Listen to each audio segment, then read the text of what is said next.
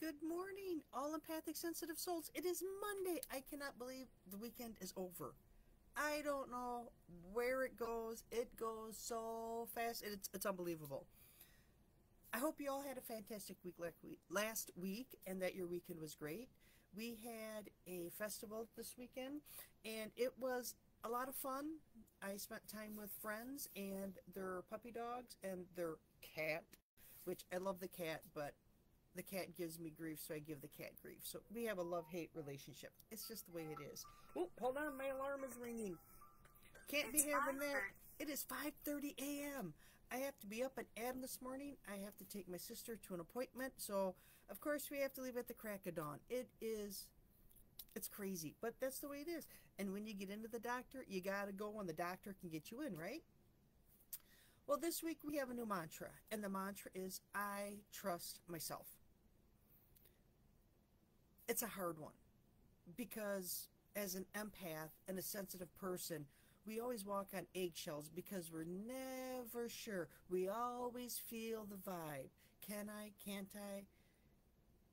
And depending on how you grew up, were you allowed to have a voice? Were you allowed to talk? Were you allowed to, well, this is how I feel and this is what I think, and have everybody be okay? Or were people, like in my world, I wasn't really allowed to voice my opinion. I wasn't really allowed to talk. And if I did voice my opinion was wrong. Well, it's my opinion. It's never right or wrong. Inform me, teach me, and my opinion will change, right? So how do we go about learning how to trust ourselves?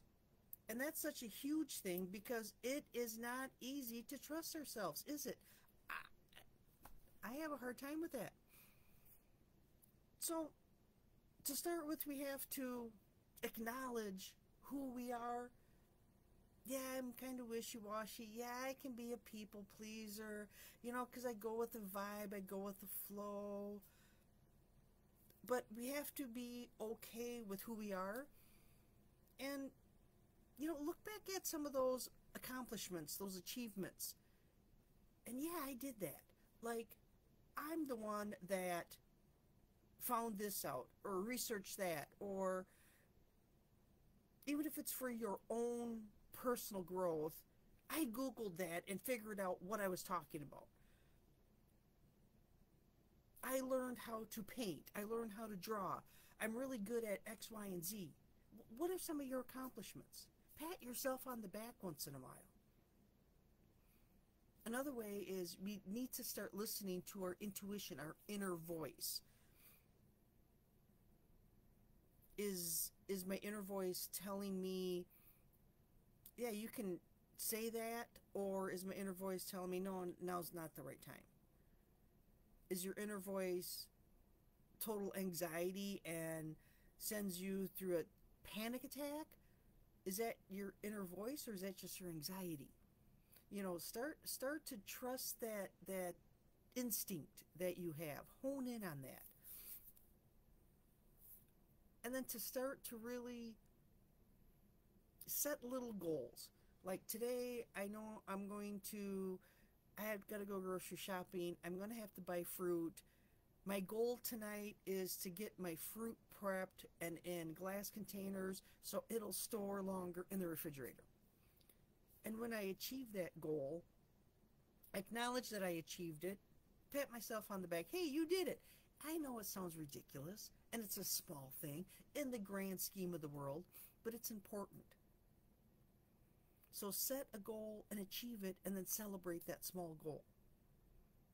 Today, I put socks and shoes on instead of just wearing my flip-flops.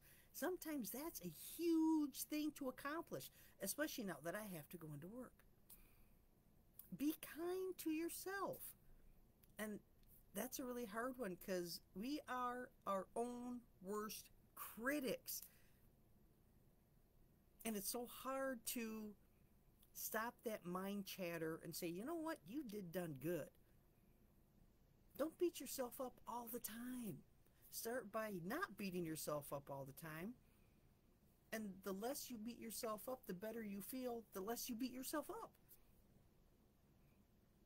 And it always helps to have people around you that support you, that love you, that understand, and you can ask for help.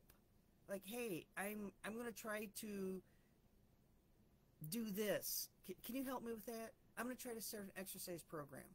Can you be the person that I call that says, hey, are you exercising? Right? Surround yourself with more supportive people. Take self-care time. You know, when you recognize your achievement, pat yourself on the back. Yeah, I did it. Take care of yourself physically too.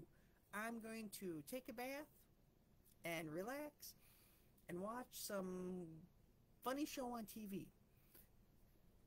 Enjoy that moment.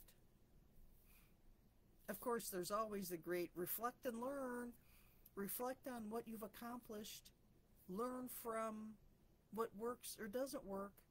Continue the what works stuff and let the doesn't work, just let it go, right?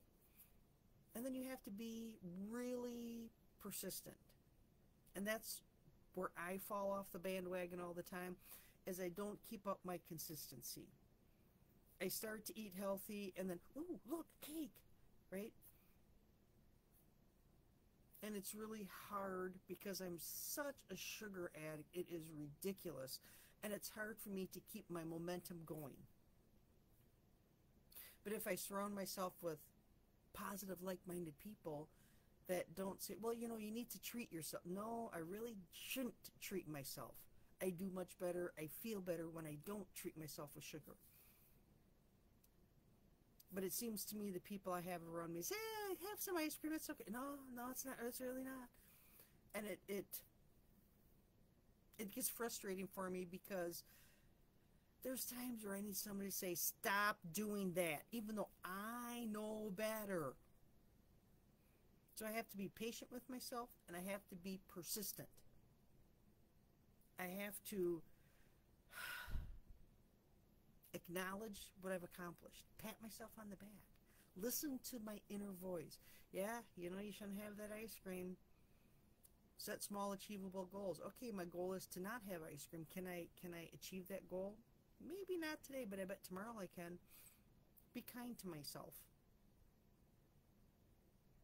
Work on my goals, but be kind. Have supportive people in my group. Take care of me.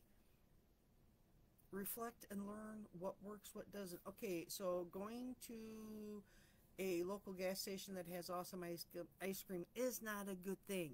Do not buy the ice cream. That's what I have to keep telling myself. I have to be patient and persistent. Stop buying the ice cream. So trust in yourself. And it's hard because we follow the emotion. We follow that feeling.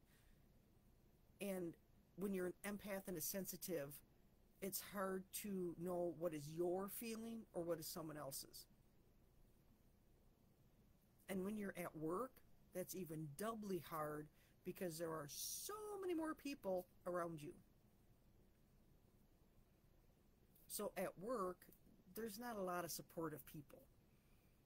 And it's really hard to be patient and persistent.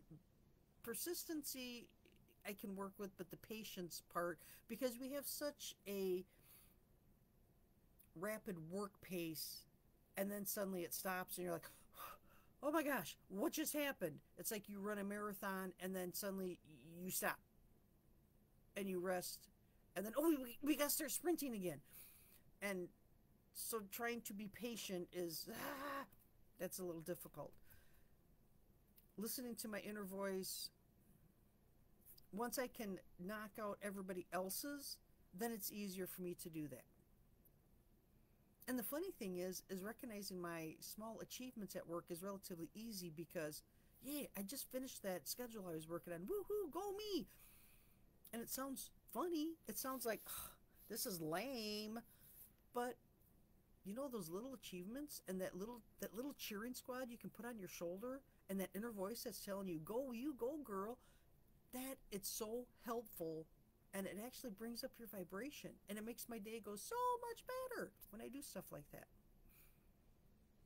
Be kind. Be kind to yourself. We're always kind to everybody else. We have to be kind to ourselves. All right, everyone, I need to hop off. I need to get my breakfast in. I really need to get my coffee in today. And then I need to hit the road running. I hope you all have a fantastic day. I hope the new mantra, trust yourself. Trust in yourself. Believe in yourself. And some of these tips on how to go about doing that, I hope that helps. It's a happy Monday. Have a fantastic week. I will check back in on Wednesday. Bye for now, everyone.